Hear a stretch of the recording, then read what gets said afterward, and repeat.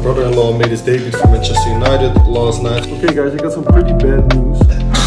Keanu, it's fucking 8:30 in the morning. What the fuck are you doing? Why are you not at the office? You lazy son of a bitch. You have to control your private life, your body, your mental health. So Really? What were you doing last night? keep the balance.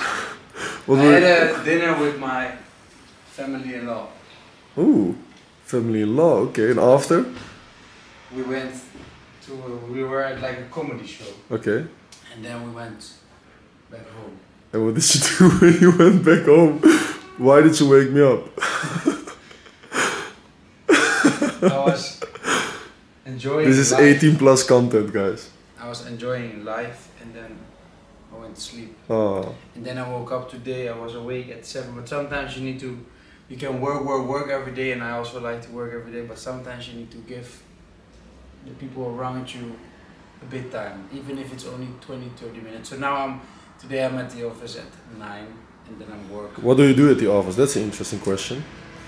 If they ever want to find a rental home in Amsterdam, they should be coming to you. YNS Agency. Yes. Hey, YNS Agency. Follow them on Instagram, guys. Yes. The biggest real estate investors and renters that Amsterdam has ever seen. Not investors yet, but Soon to be. Ga erin, man. Goedemorgen. So I'm currently on my way to my aunt who lives in Volendam. For the Dutchies, they probably know the little town up in the north of the Netherlands. She is my aunt, but I more so see her as my grandmother, as my grandma. Very close with her. She's like the woman that, like, when we were younger, twice a week she came to babysit us up until I was like, I think 12 years old, and always like in between classes when you were at like elementary school, you know, you had the opportunity to go home and then have lunch and then took a break for about an hour, then you had to go back to school again and do some more classes and all of that. And she used to make like the best lunch ever, and all of my friends back then always wanted to go home with me, together with me, to chill at my house, at my place, when she was there. So she was always there on Mondays and Thursdays, I believe, yeah, Mondays and Thursdays. And then they always came with me, and also my little brother, his friends came with us, and she prepared lunch for all of us, and it was such a lovely time. The thing is, in the car, I usually get the best business ideas. It's crazy. Always when I'm in the car, and I'm just chilling with some music and my thoughts, and just chilling and hanging out with myself or with a friend, those are usually the times where, like, I think, like, I'm not a neurologist or anything like that, but I think you go into like a different part of your brain, more like the creative part. So I have the opening of Michael van der Poppen, his brand new office over at Amsterdam. He invited me, so that is pretty nice. I don't know a lot of people there, but I think it will be worth it to go there for sure. First of all, to support Michael. He has been supporting me a lot with podcast recordings, video recordings, and all of that. And then it will be good for my network as well. And then afterwards I'm going to... it was funny, right? I was just watching to the right, and there was this guy in the car. He was watching to his left, and he was seeing that I was recording. And he was smiling at me and signing with his thumb. So that's quite funny. I still think it's pretty awkward for me to film like this. Like in the car I'm pretty comfortable, but he was like looking at me. He's a taxi driver, he's not driving away, and he was just signing like this. That's funny. Okay guys, just returned back home from having breakfast at my aunt. As I said, lovely time, just catching up with her and talking with her about life and the family and everything that has been going on in my life and in her life. You always realize what's truly important in life, and I don't know, it feels like afterwards it sounds a bit weird maybe, but after the sun starts shining straight in my face while I'm saying this, that's no coincidence obviously, but it feels like your heart is like filled with love after things like that. So that's truly amazing. So really enjoyed that. In the meantime, our Ethereum loan, which I shared earlier this morning in the Discord community and stuff, is getting filled. First entry got filled while I was at my aunt. So guys, as we can see, first order got filled right over here on Ethereum. We have a beautiful, beautiful range over here in which I'm currently looking to build a long position inside of the discount area of the range where we had major liquidity resting beneath that low. We have a clean invalidation with Monday's low, which according to the statistics on the right, the dashboard once more, has a very high probability of about 80% of holding for the week. And the current weekly high, which is this high over here that we put in on Wednesday, has a low probability of holding of about 20%, which means that there's still a decent probability based on the weekly timing statistics and also the distance statistics that this low is going to hold and that there's still decent probability that we are going to take out this high. While I'm waiting for the market to move in a direction during the London session, I've been writing up this thread right here on Twitter. As you can see, if I woke up tomorrow with a 9-to-5 job and only $1,000 in my bank account, I think I would still be able to earn at least $10,000 a month with just my trading skills alone, only working 2 to 4 hours a day. Here's exactly how I would do it. And then I've been writing out this entire thread over here also with an example of one of the students, of course, with every single step that I would be taking if I have to start from scratch again.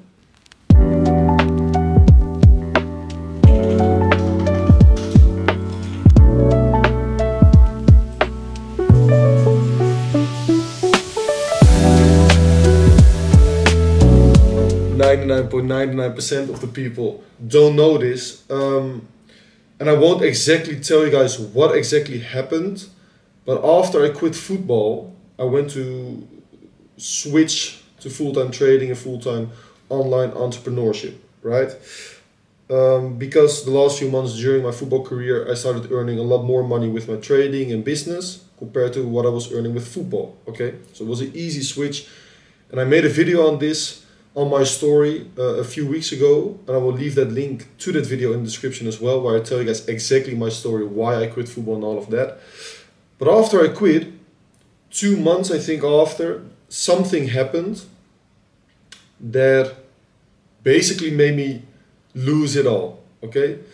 Like I said, I think there's only a handful of people that know about this, but I did lose almost all of it.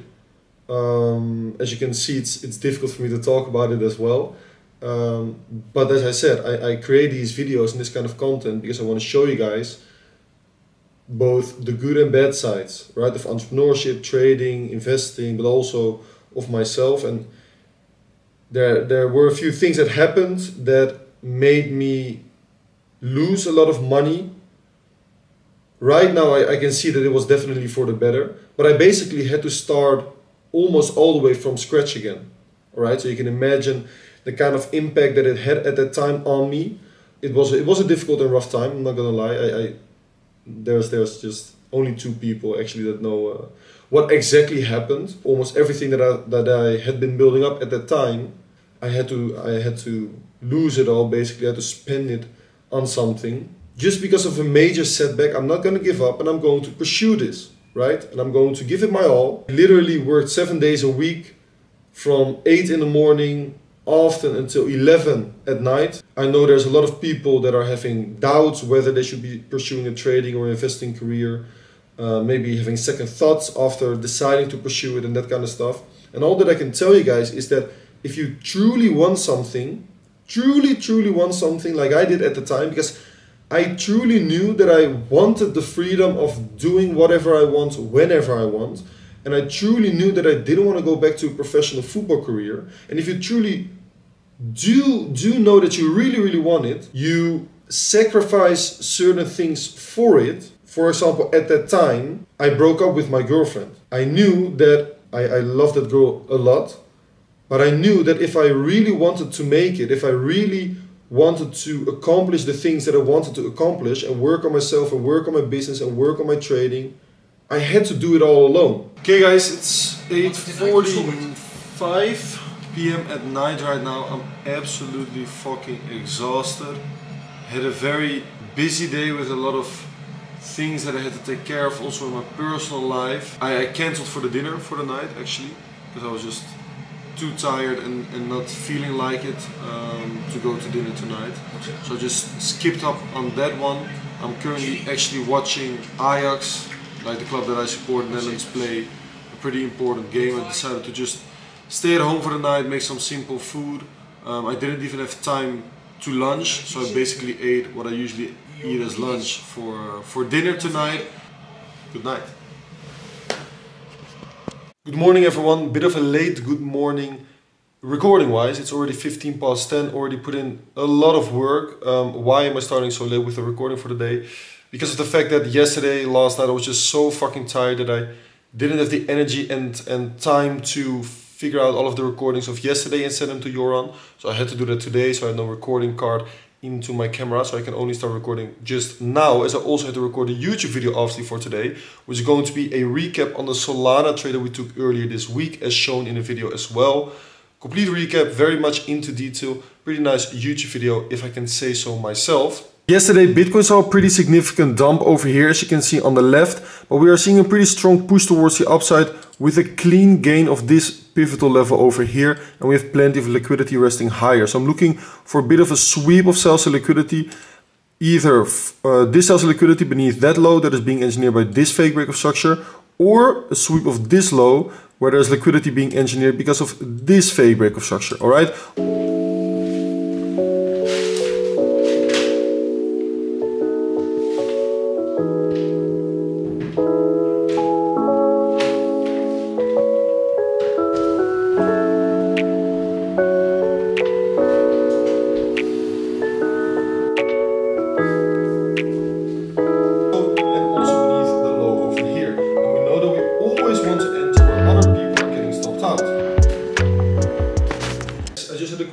After the educational license that I did on ranges, I've been getting so many questions the past few months about how to determine a range, when is a range high probability, and especially also how do we trade these ranges.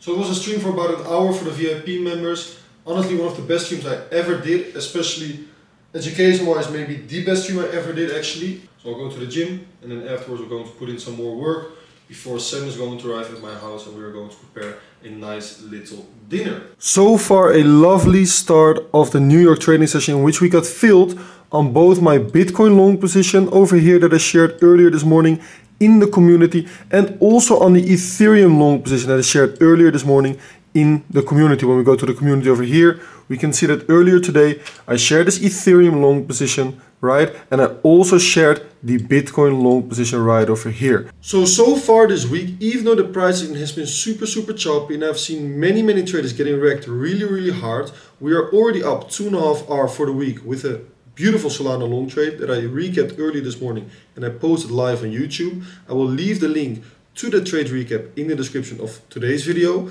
We got stop break even unfortunately yesterday on that Ethereum long, but the bias execution were very nice. Unfortunately, the price couldn't push through that resistance area and unfortunately stopped us out of break even, which was the right decision. Otherwise, we would have hit stop loss. Really feeling like I'm getting back into the swing of things, and I can already notice that the challenge and putting my head down again and focusing on the things that I have to focus on. Maybe it's too early to tell, but it looks like trading wise it's also starting to pay off already. So that is obviously a very positive and good feeling. Okay guys, I got some pretty bad news. I was just recording myself while I was recording something and the camera was hanging up there on the window, but I think I didn't attach it properly or something like that, and it dropped really fucking hard, and now the lens is not working anymore. So I'm filming with my phone right now and I have to go to the store to hopefully get it fixed as soon as possible. So that's quite a bit of a hiccup. So until then I have to film with my phone every now and then. But yeah, it's part of the game, part of technology. We always have these kinds of hiccups, pretty annoying. But I'm gonna go to the store now to try and get it fixed, hopefully today or otherwise over the weekend. So let's see.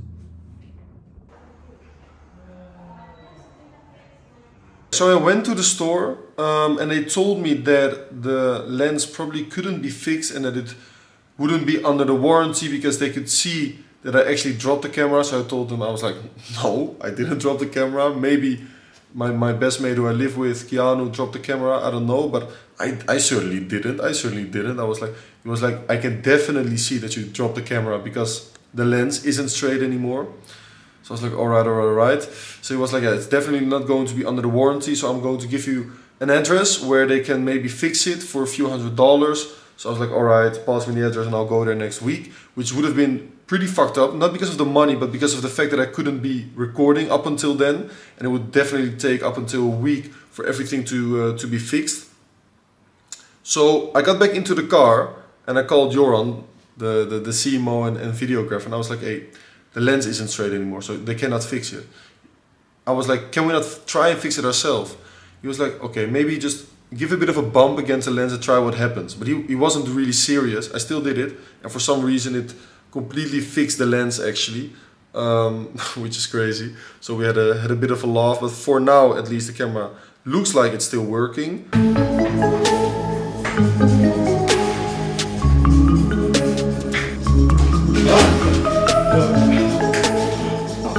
Deze heb ik ook gezien.